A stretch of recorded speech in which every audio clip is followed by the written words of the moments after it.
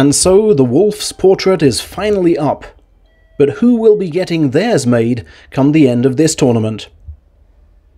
I wasn't planning on going to the Kokugikan today, but Kazuki Ura, the bravest athlete I know, practically sells tickets by himself. I had to see how his third match turned out. Takakento receiving.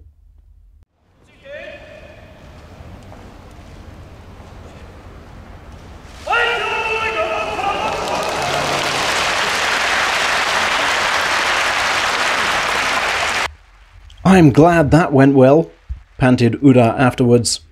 No strategy, I just seized onto him really well in the moment. 3 straight wins at this level is a miracle for me, but having come this far, I really want that crucial 4th. He's still refusing to discuss promotion to Division 2 though, and is wary of getting stuck in the upper reaches of this very difficult division.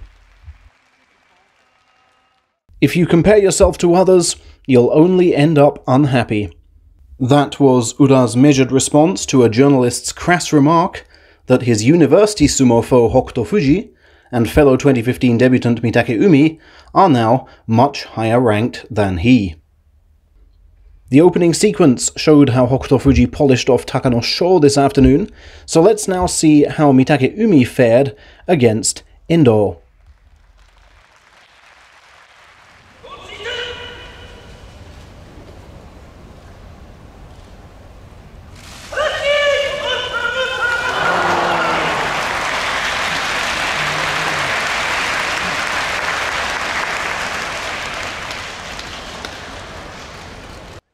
I will get his score right today, 4-2.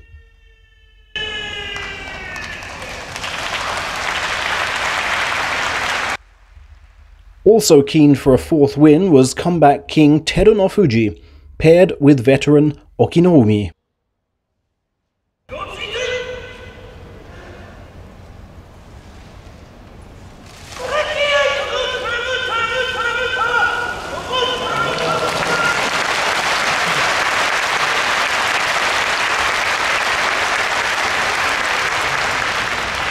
I don't think much has changed since losing the opening 2 bouts, the Mongolian said, but I am constantly telling myself to encroach well and take the outside grip. He won't be drawn on back-to-back titles, insisting his first goal is to make it through to the end. But, cryptically added, anything can happen. That was Terunofuji's 4th win in a row. Both Ozeki then made it 3 straight.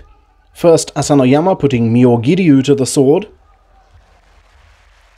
then Takakeisho nailing Terutsuyoshi for win number 5. Neither Ozeki was in a talkative mood though.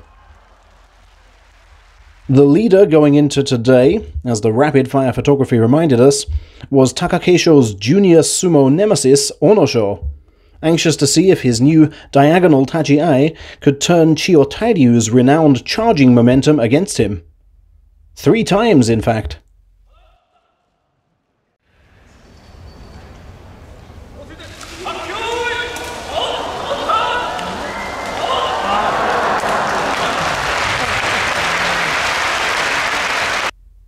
Even had I lost today, it wouldn't have been the end of the world, was how Chiyotaryu explained his relaxed approach. He's lost nearly 30 kilos this year, and feels the health benefits outside the ring, as well as improved movement within it. He now ties level with Onosho and Takakeisho for the lead. There were 3 other men who finished the day on 5 wins. Here is how each of them managed to do it. First, the man with this floor cushion.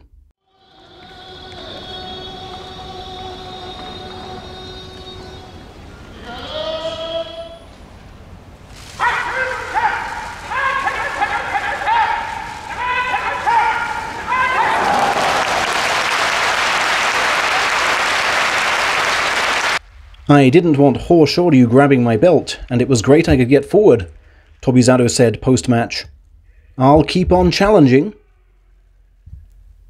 Second, this man, who famously deprived today's opponent of the May 2018 title.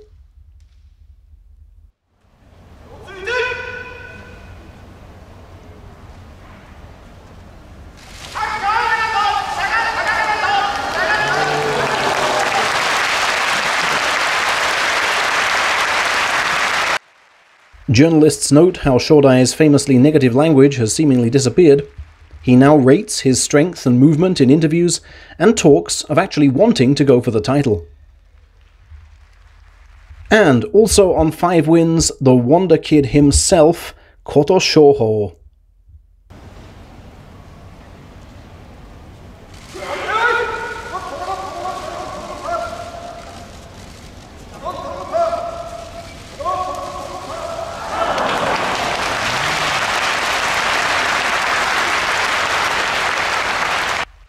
What elite universities have doubtless missed out on, Sumo has thankfully gained.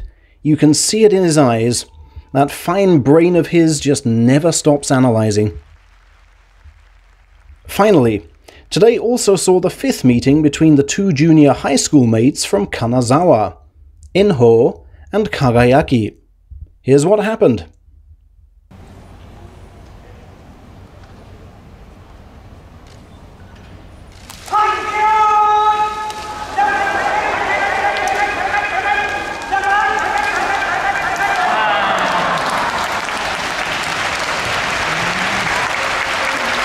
You just never know what Enho is going to do, was how Kagayaki described the challenge of facing him.